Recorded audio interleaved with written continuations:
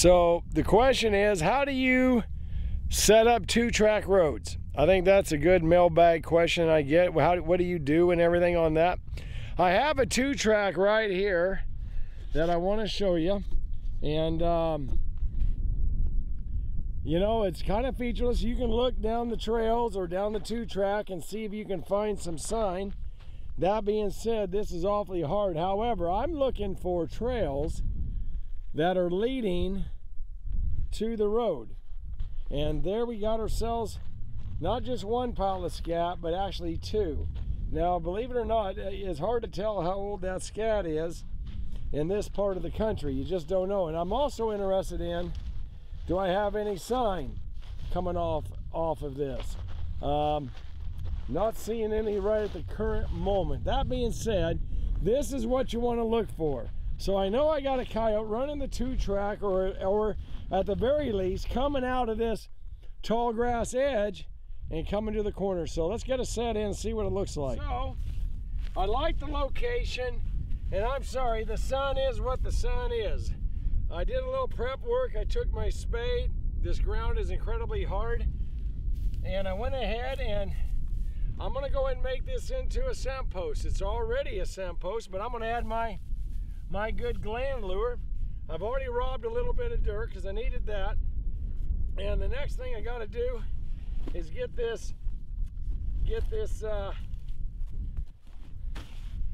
trap bed figured out. I'm kind of chopping up the dirt because it is so darn dry. Now I have plenty of dirt here to do what I'm going to do. Now I'm not going to stretch this out. I'm going to kind of blend this back. I'm about 8 inches pan center right to there. So let me get my trap bed kind of done.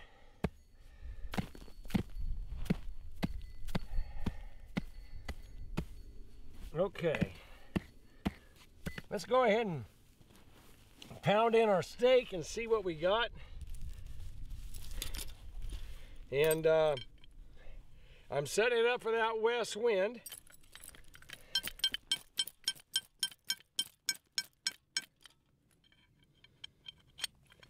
There we go.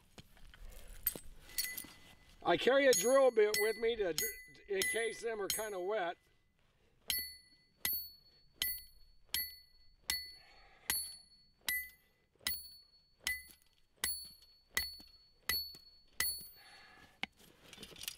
Couple more whacks. There we go. A few more whacks. All right. Set it. Make sure we're paying attention. It's a little weak. I'm going to tighten that up. Need about 3.5 to 4.5 pounds.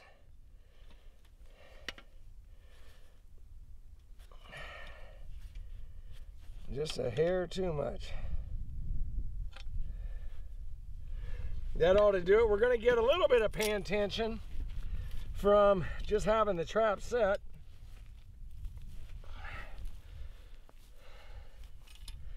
So it's going to pick up a little bit.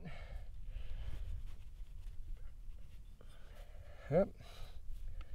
Nope, my trap, for whatever reason, my trap pan dropped as I was putting in a knot, so it loosened up just a hair. I'll go with a little heavier setting.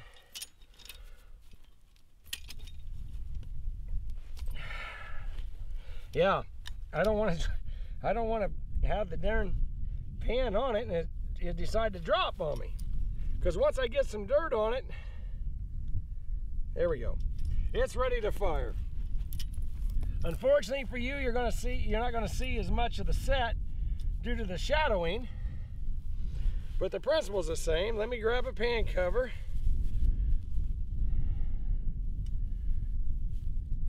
Get that in.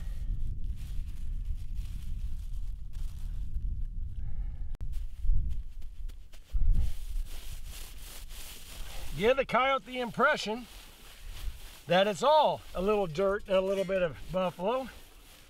So we have that. Let's take the scat that he left. And we're gonna have the gland lure right here. I don't know if he's coming down the trail or coming down the road. I don't know. So I'm gonna kind of tuck it a little bit over here toward the older pile of scat and get that done. And we want to use our gland lure, the high hills, and I'm gonna put it right there on my little blue stem. There we go. Coyote doesn't care how well that's transplanted. Just make sure it's going to stay upright. Then we're going to put a little urine right there on the scat. Let's put a little urine right there. Coyote comes into our spot, and it's going to look good. Make it all about the same, the best you can. But I have a nice blended scent post set right where he's telling me to go. A trail and a 2-track coming right down the coming right here. So I think we'll get his attention. Hopefully we'll have ourselves a catch tomorrow, or at least the next time he comes through.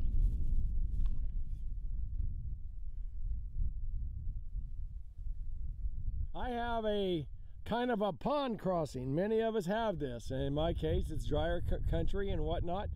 But anyway, I got kind of a wet area over here, and it's away for it got a 2-track running around it. So I have I found sign, as hard as this ground is from cattle and pickup truck tires, I found sign over here. They're walking right along this edge. Something I want you to pay attention to is the direction I put the grass. I put it on the southwest side of the 2-track. That's important. The wind isn't out of that direction today, but the fact is we have a predominant west-southwest wind here. So I made sure, regardless of the current minute direction, I know what direction it's eventually going to go. So typical scent post set. Got my scat, 8 to 10 inches, a little gland lure in the grass, and coyote urine. So anyway, it's a good spot, but we want to come down here. I can't avoid every dang trap in the road, and finding sign was a little hard. As like I said, you can tell it's very hard ground. So on this side of the road, I thought it was valuable to put in a second set, a dirt hole set, for those animals I can't see, the ones I don't believe have left me any sign. So this is just a typical, I don't do many of these small dirt hole sets, but I have a wobble hole right there, my trap right there. So anyway, I got a little Flint Hills Red Fox in the mouse hole, and behind there I threw a stick of Oklahoma Suicide about 3 foot, 4 foot away.